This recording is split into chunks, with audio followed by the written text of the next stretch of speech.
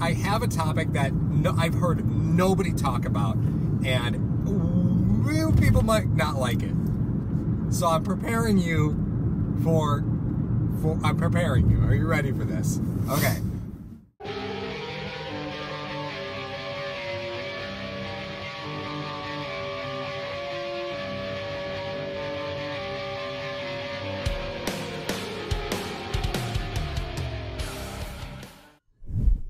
Subscribe now, and we will see you at Thurman's 34 Rush, April 25th and 26th for the NFL Draft. The Bills are making short-term investments, with the exception to Mitch Morris, short-term investments along the offensive line. Oh, boy. Right? Yep.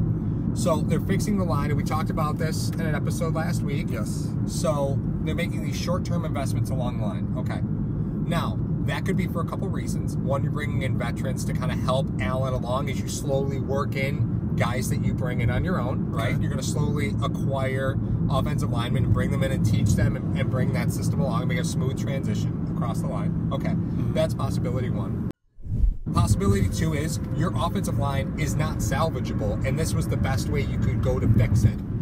So you made the smartest investments you could, all those short term, right? And you're still looking for those big pieces in the draft. That's option two.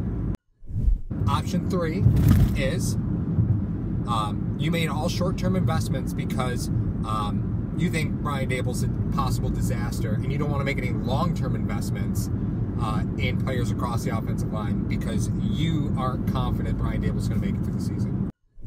What happens if if this team starts 1-6 and the offense is putting up 10 points a game, right? Are these investments, are they being made because you really aren't super confident with where you are with an offensive coordinator? Oh, okay. That's a very interesting topic. I think this is the process, as we mentioned before, I mentioned last week. I think this is the process that they go through.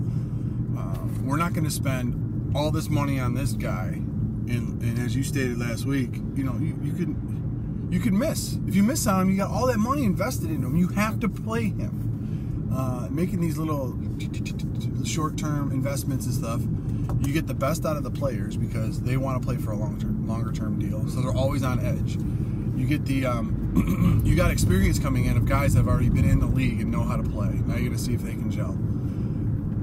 I think that would be an addition to what they've already done in the process. I think it protects the team itself against either Daboll's horrible or Daboll jumps. Okay. You're still protected. But here, this is what we do. Blah, blah, blah, blah, blah. You know what I mean? And we're always bringing guys in on 2-3 year deals, free agents. And then when that big fish comes along, we draft him. And we got him. All right? Got Allen. Got Edmonds. Got White. Okay. All right. We got these guys. These are our cornerstones. All right? And then if guys happen to leave, those cornerstones are still there as the nucleus of your team. So I think you think you're going to upset people by saying that, but well, Daboll's probably gone or he's not gone. It could be either way. It could be either the Bills are not performing as an offense as they should. You got a lot of new pieces. I don't expect them to come out of the gates firing anyway. Right, but you brought in pieces that are change hardy, right? You brought in guys who have had to suffer through change. Yeah, but the pieces that they brought in are better than what they left 2018 with. I agree. However, they haven't played together yet once. Yeah. Right. Okay, if the team you have right now had to play a game against the 2018 team, the 2018 team would beat them. They'd thump them. Yeah, because 2018 has played together, and this team hasn't. So I don't expect them to come out of the gates firing. Was this a point made that you just want to talk about Daboll being gone?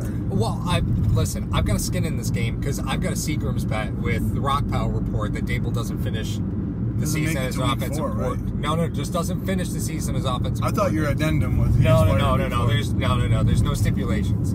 It's Daboll does not start and finish the season as Bills offensive coordinator. That's the bet right now. So with that being said, again, full transparency, I've got some skin in this game. So here you go again.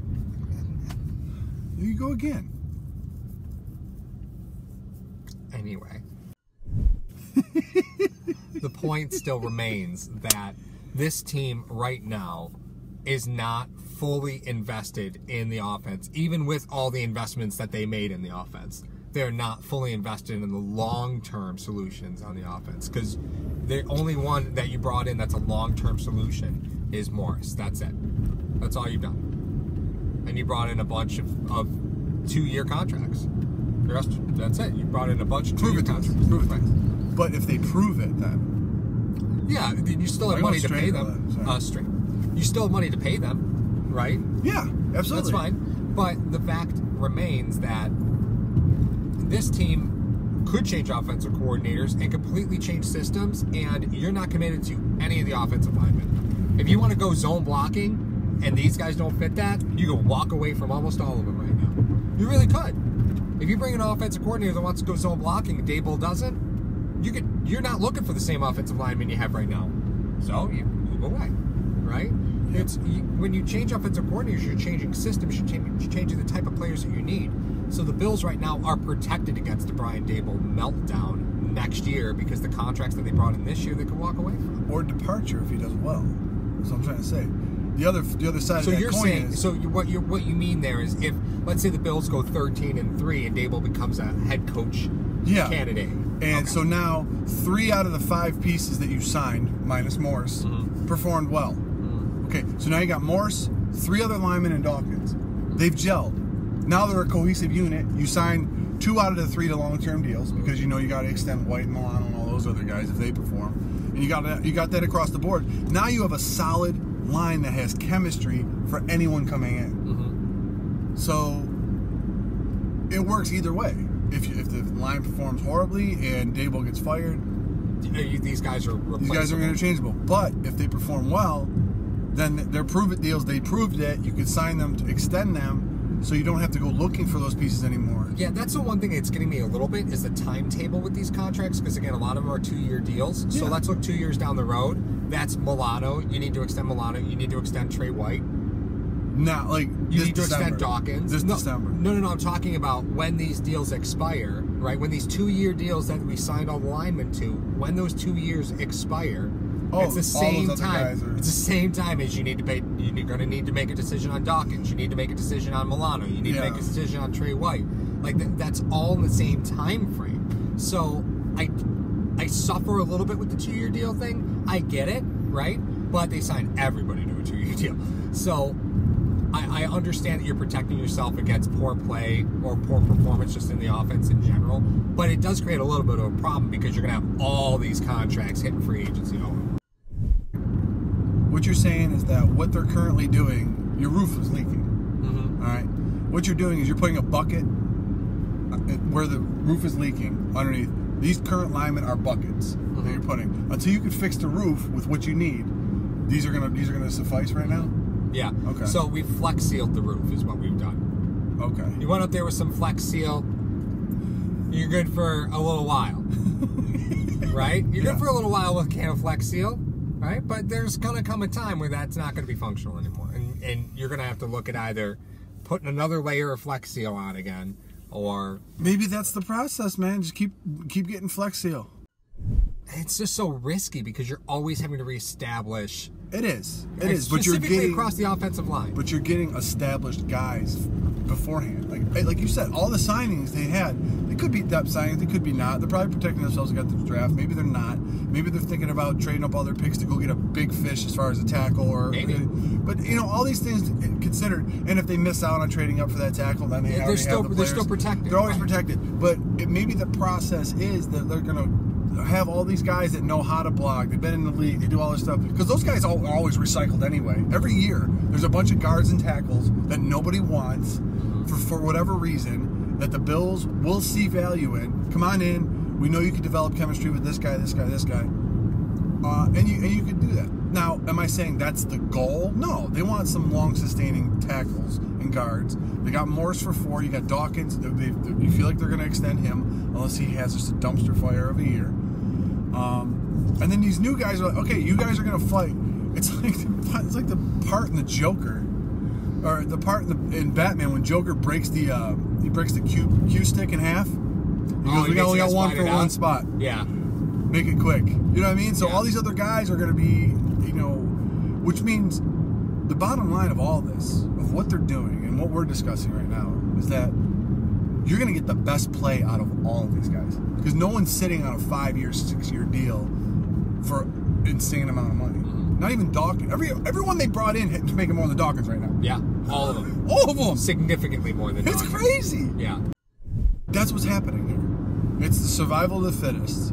Whoever could stay there and perform the best, Gets their shot gets to stay. Whoever, all right. And if you cut your losses, you're not taking a hit on the chin for dead cap. Right. Who cares? Yeah, a lot of those deals really didn't have signing bonus money attached to them. No. So No. you don't really care. Hi, you don't have a job right now. Yeah. Or, yeah, you're kind of out of it. We'll give you a shot. This is going to be a dangerous team to make. It's going to be a tough team to make. There's going to be some fights in camp at Fisher, I got a feeling. It's going to be a hard training camp. Because you got to think, based on the salaries and or draft positions, Nasecki, Morse, and Dawkins are the only 3 that you can pencil in as likely playing. Okay, I mean, maybe you could put Morse's in pen, but Yeah. that notwithstanding, Nasecki and Dawkins are your tackles right now. And then you got Feliciano, Span, Teller, Long. Oh, good Lord. All these guys. I'm forgetting somebody, I know. But the point is, all right, you guys are going to fight. Huh? Waddle. McDermott. Searles. Jesus, the list goes on Jesus. and on. But that's the process. I'm believing that's the process. Now that could all change if they draft one. I mean, I don't think it changes that much, right? You draft one, you still don't have to start them. Well, the process The whole idea is to start your first round pick or your second round pick. Like, you draft them to be starters, but you don't have to start them. Yeah, but then you start to get the blueprint of what they're doing. Okay. This draft is going to teach us a lot. Yeah, because if they draft an offensive tackle in the first round with their first pick without trading back, then it becomes their moves in the offseason were insurance if they couldn't get him. Now, if they don't, the process is them trying to survival of the fittest, cheap contracts, let's go. Earn your next contract. They want to spend their money other places. Exactly. Yeah. So, yeah, this draft is going to tell us a lot about it. But, again, I'm still on the fence. I guess this is about perspective, right? If you want to see the way that they've approached the offseason as they're protecting themselves against the Daboll explosion, you can see it that way. Yeah. If you want to see it as they're protecting themselves against the offense exploding and Daboll leaving for a head coach job, you can see it that way. Yeah. If you want to see it as they're protecting themselves against getting a tackle in the draft that they're really looking for and they miss out, you can see it that way. Like, you can see it this way. There's a bunch of different ways to see this. It's all about perspective. All right, I'll bend on that. You said it perfectly. The Bills have set their team up in such a way, financially and roster, that they could take whoever they want. Yeah. And that's the thing I think is driving everyone nuts, because you could see 5 or 6 positions of them going with number 9 if they don't trade it back, which I believe to my core they're going to trade it back. I fundamentally agree with you. You could see, okay, I could see why they went with Quinnen Williams. Oh, I could see why they went with Jonah Williams. Oh, I could see why they went with DK Metcalf. Oh, they took Hawkinson? Yeah, well, they got rid of Clay and they signed a couple. They signed a tackle to play tight end. You know what I mean? So, all of these, but that's why everyone's like, where are they going? Yeah. What are they going to do?